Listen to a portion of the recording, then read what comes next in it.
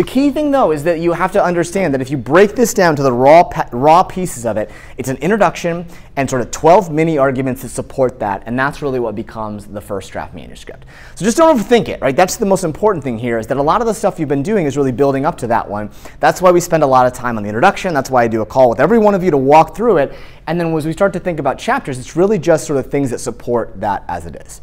Questions at all on kind of what is a first draft and how to think it a little bit? Make sense? Any questions at all?